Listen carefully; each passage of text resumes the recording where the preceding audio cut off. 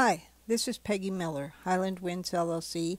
I'm the medical herbalist that is presenting this podcast series on Chinese and Ayurvedic medical herbalism. Today I'm talking about the liver and the kidney when it comes to qi. Now, in the last 3 segments, I've been talking about qi deficiency. And I talked about lungs and heart and spleen qi deficiency and the importance of maintaining your qi levels for your body overall. Now, when it comes to the liver and the kidneys, the problems are slightly different. With the liver, less than an issue of straight qi deficiency, it's qi stagnation. And with the kidneys, it's the inability to receive qi because they're improperly nourished and functioning at a low level. And both of those things can be very important to the overall qi levels in the body, and that's why I include them here. When you have qi deficiency, which is energy deficiency, it can be caused by both the diet and your body's ability to draw up energy from its surrounding, from the earth, from the air. And the qi energy flows on channels through your system, much like blood flows in the veins. So qi is important. It's what drives the body. It's what keeps everything working. It's sort of like, the blood's like fuel. The qi moves the fuel. And it's just very important to have at an optimum level. With the liver, the primary thing that causes the problems is qi stagnation. When you have a diet that's way too rich in either red meat or pharmaceuticals or alcohol, that alone can cause qi stagnation. It pollutes the liver. And the liver is not able to move the qi through because it just slows down trying to clear up pollutants coming through. But in addition, when you have too much anger or resentment, that can cause, you basically often hold it inside. If you're angry because of work, your kids, your spouse, something a friend did, it can be anything that causes frustration or anger. And we all have it, so that's a common situation. But it's what you do with the anger. A lot of different things can really help you not to hold it in. When you hold the anger and frustration inside, it slows down, it causes stagnation both of blood and of qi. You can practically feel it if you pay attention. And you'll have immediate impacts. You'll have a stiff back. Your thighs will hurt. Your chest will hurt. But it also, over a period of time, increases the emotions that are actually causing the stagnation. When the liver has too much qi stagnation, then it builds up blood stagnation because nothing's moving. And then the resultant chemistry from all that not only dumps into the liver, into the stomach, causing stomach problems, but it changes the chemistry in your body and in your brain so that you actually have more anger. And medical herbalists have seen this time and again. When you apply the formulas that help clear qi stagnation and blood stagnation in the liver, the person will feel better. Just literally feel not as much on edge, not as angry. And so it can really help. And it's important to do not only a liver cleanse. If you see someone, let's say your spouse or a friend is suddenly just way angrier than usual, and it doesn't quite fit. It's probably they're either drinking way too much and it's polluted their liver, or they're experiencing deep frustration and not knowing how to release it, not, going on enough extra, walks in the woods, or getting meditation or getting therapy where they talk it out. All those things can help you release it. Well, if you don't do that, you'll notice that a person is really overreacting to simple things.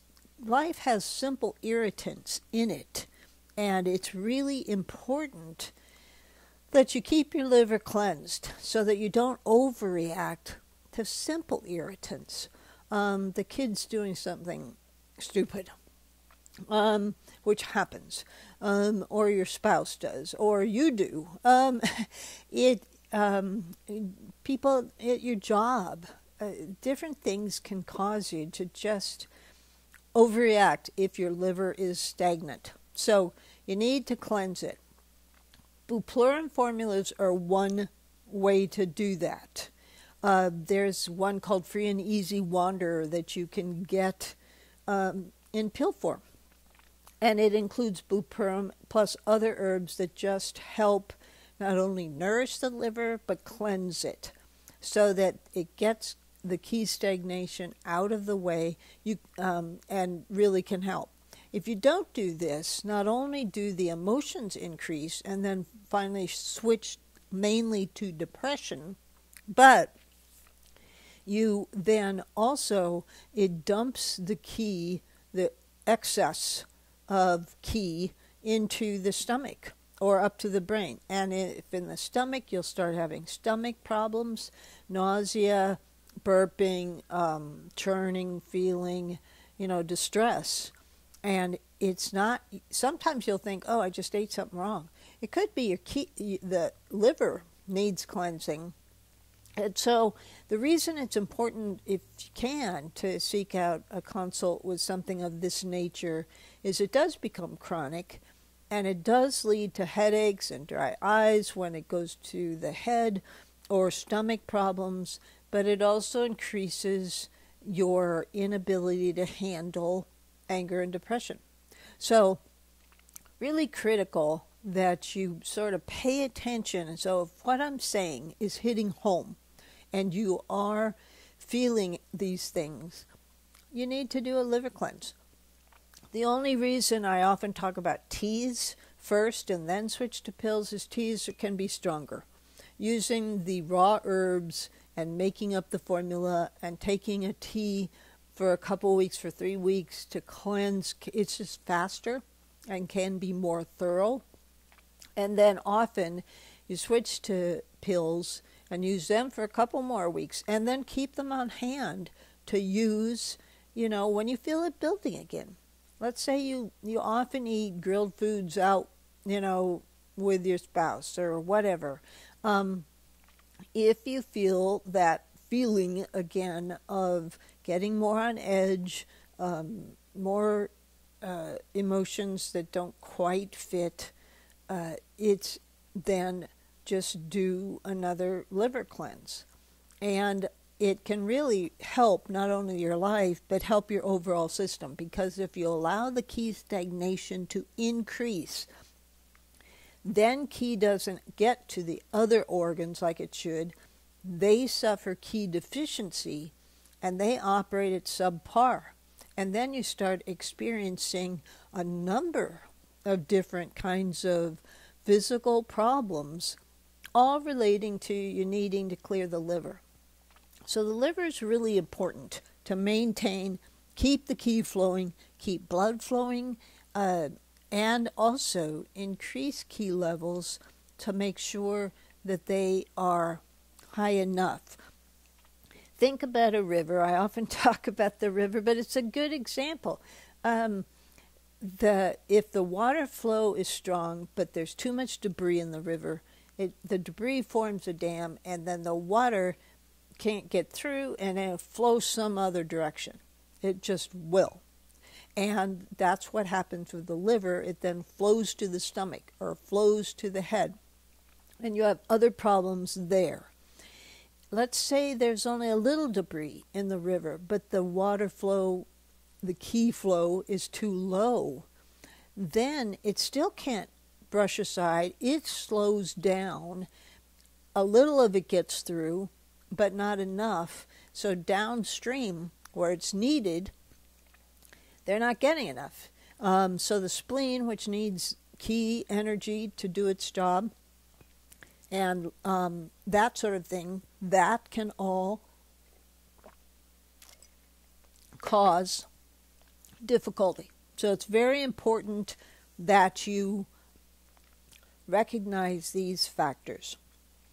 So that's liver ki stagnation. Let me clear my throat. Okay, now kidneys.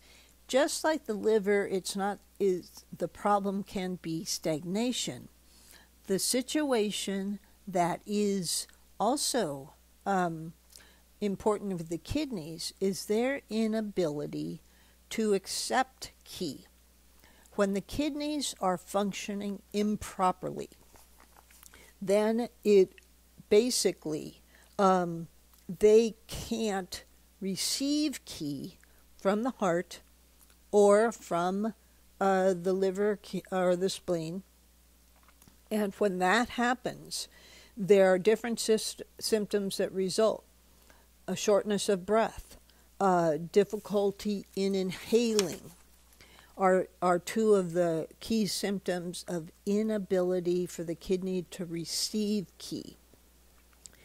Sometimes you'll see a swelling of the face, and there'll be some coughing, a mental listlessness, and these sorts of symptoms can all reflect the kidney jing unable to receive ki.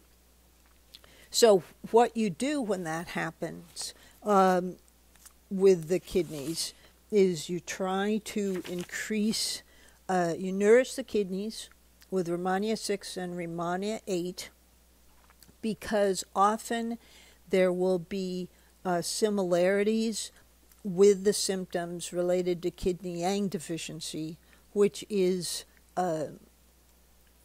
part of the problem.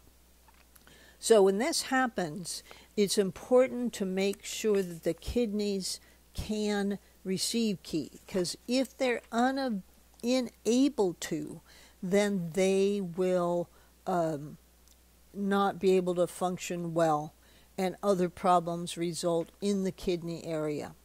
So herbs like Rehmannia 8, which help nourish the kidneys overall and help to allow them to function well, that can also help the kidneys receive ki.